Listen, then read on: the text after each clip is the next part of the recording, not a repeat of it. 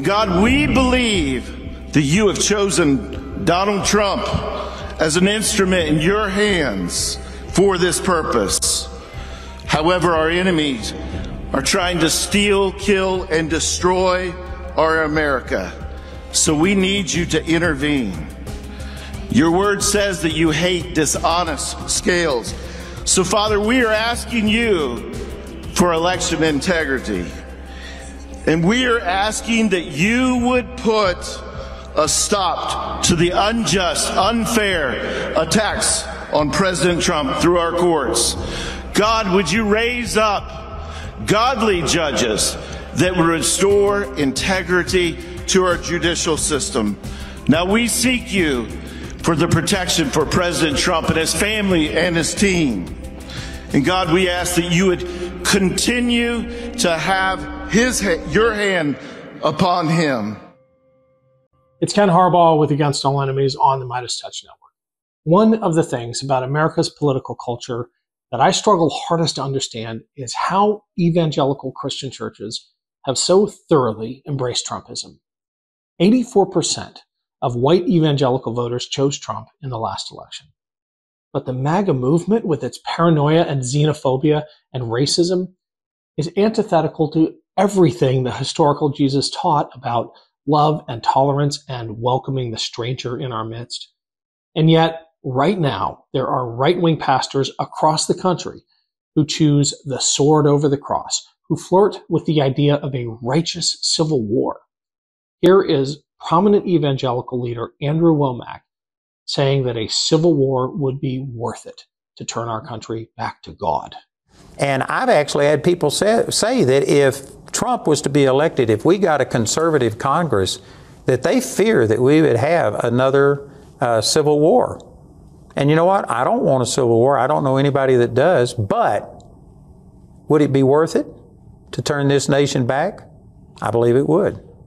I want viewers of this show to understand what we're up against. The MAGA movement, Trumpism, is not a typical political movement. It is fanatical. It is a cult. Mike Johnson, the leading Republican in the House and second in line for the presidency, has referred to himself as America's Moses, chosen by God to lead us out of the wilderness. There is a collection of militia groups right now calling itself the Army of God, deploying members to the border. That's not going to end well. And by the way, the direct translation of the Arabic name of the terrorist organization Hezbollah is Army of God. We know where that kind of religious extremism leads. I wanted to talk to someone who understands militant Christian nationalism and how it has overtaken the American evangelical movement. And there is no one who gets what is happening better than Tim Alberta, because he's been there, not just as a journalist at The Atlantic and a best-selling author, but as the son of a deeply conservative pastor, as a committed Christian himself, and as someone who actually understands what the historical Jesus was trying to say. The crux of Tim's argument is brilliant. The supposed defenders of God, who are now in the thrall of Donald Trump, are really motivated by fear, which comes out as hatred, paranoia, a desire for revenge. Tim brilliantly dismantles their worldview. My full interview with him is coming out soon on Burn the Boats. I'm sharing a brief highlight here. But first, I'm going to reshare this video reposted by Donald Trump. This is exactly what a cult leader does. And on June 14th, 1946, God looked down on his planned paradise and said, I need a caretaker. So God gave us Trump. God said, I need somebody willing to get up before dawn, fix this country, work all day, fight the Marxists, eat supper, then go to the Oval Office and stay past midnight at a meeting of the heads of state. So God made Trump. I need somebody with arms, strong enough to rustle the deep state, and yet gentle enough to deliver his own grandchild. Somebody to ruffle the feathers, tame cantankerous World Economic Forum, come home hungry, have to wait until the First Lady is done with lunch with friends, then tell the ladies to be sure and come back real soon, and mean it. So God gave us Trump. I need somebody who can shape an axe, but wield a sword. who had the courage to step foot in North Korea, who can make money from the tar of the sand, turn liquid to gold, who understands the difference between tariffs and inflation, will finish his 40-hour week by Tuesday noon, but then put in another 72 hours. So God made Trump. God had to have somebody willing to go into the den of vipers, call out the fake news for their tongues as sharp as a serpent's.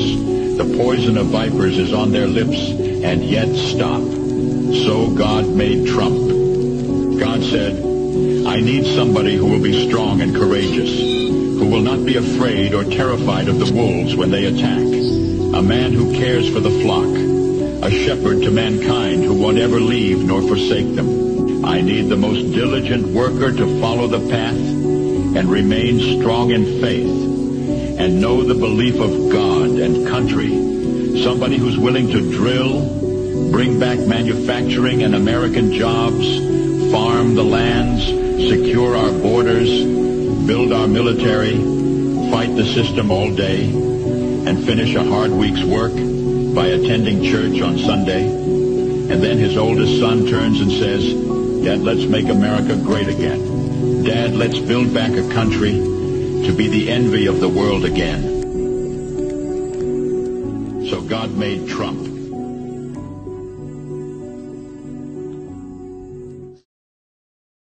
If you believe that Jesus is who he says he is, and if you take seriously the command to fear not, and if you believe that he overcame the world so that we might have life everlasting in a kingdom that is not of this world, then you cannot allow that fear and grievance and like, oh, the walls are closing in, they're coming to get us. You cannot allow that to create a permission structure to hate and to wage war and to demonize. It's just, there's no biblical justification for it whatsoever.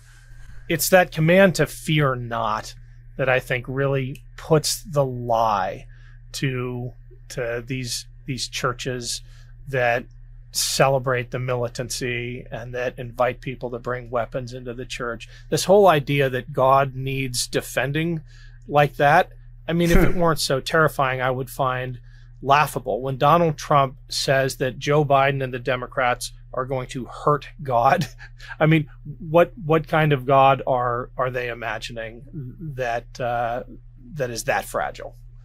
Yeah, how small is your theology, right? To say, like, and this is where I fear that we may be through the looking glass a little bit, because I remember when Trump said that in the 2020 election, I remember tweeting about it and looking around, waiting for people to say, okay, all right, hold on a second. Like, you know, I've supported this guy and I might even vote for him again, but like, this is nutty. Like, Joe Biden's going to hurt God. Really? So I don't get it. Is he a senile old fool, or is he so powerful that he's going to hurt God? Like, which is it? You know, for one thing, that's just doesn't make any sense. But then, you know, you see this video circulating a couple of weeks ago with the narrator basically saying that like God needs Trump to protect humanity. I think the voiceover says at one point that he describes Trump as a shepherd to all of mankind who will never leave nor forsake them. And obviously it's blasphemous and it's heresy, but it's also just pathetic. But the amazing thing though is that Trump's playing this at his rally and you see all these heads nodding, like people are fired up about it, right? Like, and it's just sad. Like how small is your theology that you need the guy from The Apprentice and from Home Alone 2 to protect you? It's just like it's sad. Hi, everyone. I want to give a big shout out to all those who have signed up to support this show through my Patreon page. We are off to a fantastic start. Thank you for making it possible. And if you haven't subscribed, I hope you'll consider it. In the coming months, I'll be posting early and exclusive content, including a trailer for the Against All Enemies documentary film, which has been racking up awards at film festivals around the world and will soon be released here in the US. Stand by for more details on that, and if you're a subscriber to my Patreon page, be on the lookout for an early preview. Thanks again, everyone. This episode of Burn the Boats is brought to you by Manukora Honey. This miracle of nature just fell into my lap at the perfect time. It's a rare super honey that is 100% natural and has some unique properties. Manukora makes Manuka honey, a single origin honey that comes from New Zealand, where the bees only feed on the nectar of the Manuka tea tree, making honey that is pure, rich, complex, with a creamier texture that is on a completely different level from the normal honey you find at the supermarket.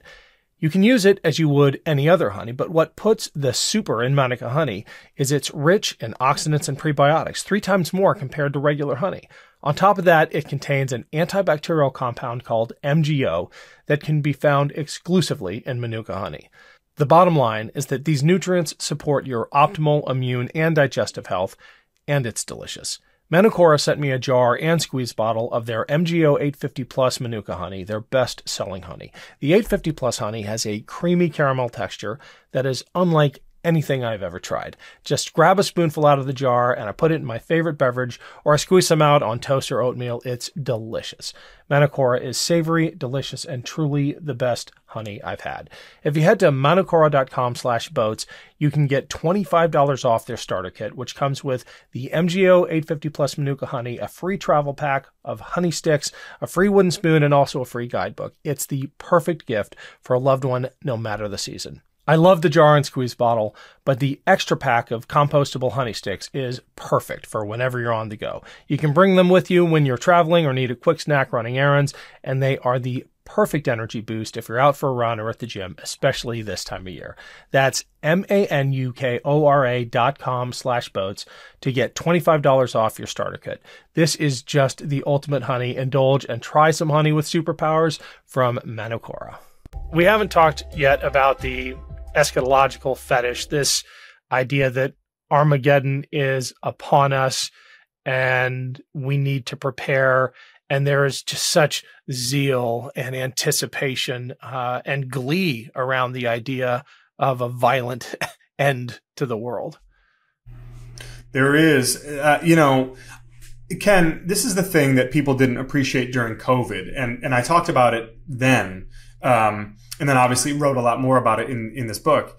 But if you have been steeped in this language, this messaging for decades, that the end is coming, that there is going to be one day this clash, this cosmic clash between the forces of good and evil in this country, and that you'd better be prepared for it, because they're going to come for you. They're going to come for you.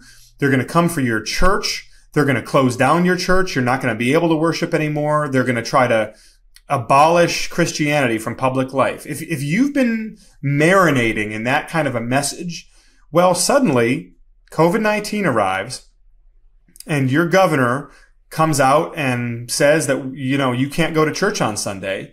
And you think to yourself, well, this is it.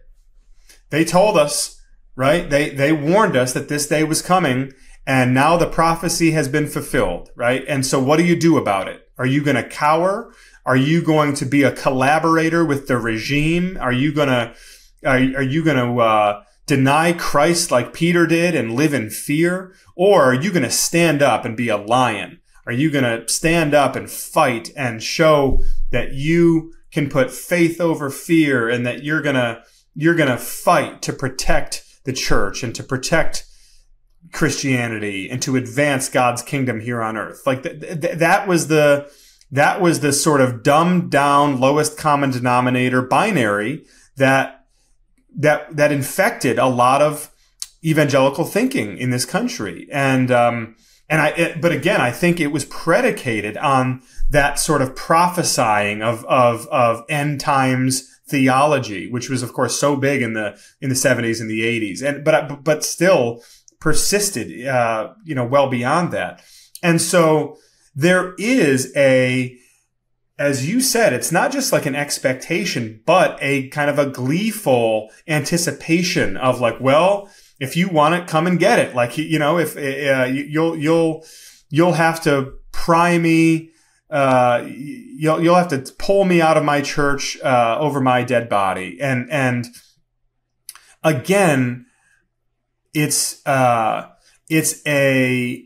misplaced fear rooted in a lot of bad theology, where yet again, if you were to study not just the teachings of Christ across the Gospels, but even just study the 24-hour period in which Christ is arrested, is tried, and is crucified, and study his responses, study his behaviors, contrast them with the behaviors of those around him. There is a very clear blueprint here. I've used the word unambiguous a few times in this conversation, Ken, but it is unambiguous. Like if you are in fact a disciple of Jesus Christ, you have a blueprint for how you are supposed to respond to these things. And even if you believe that the end is near, if you truly believe that this is it, then you should be trying to save as many souls as possible. You should be, you know, to the extent that you're gleeful, it's that you're going to go home and be with Jesus. It's not grab my AR-15 and let's take out as many of the evil secular Democrats as possible, right? Like that's, again, but so much of this is just warped through the American lens. It becomes hard to, I think, to divorce where the bad history and the overrealized violent nationalism ends and where the bad theology begins.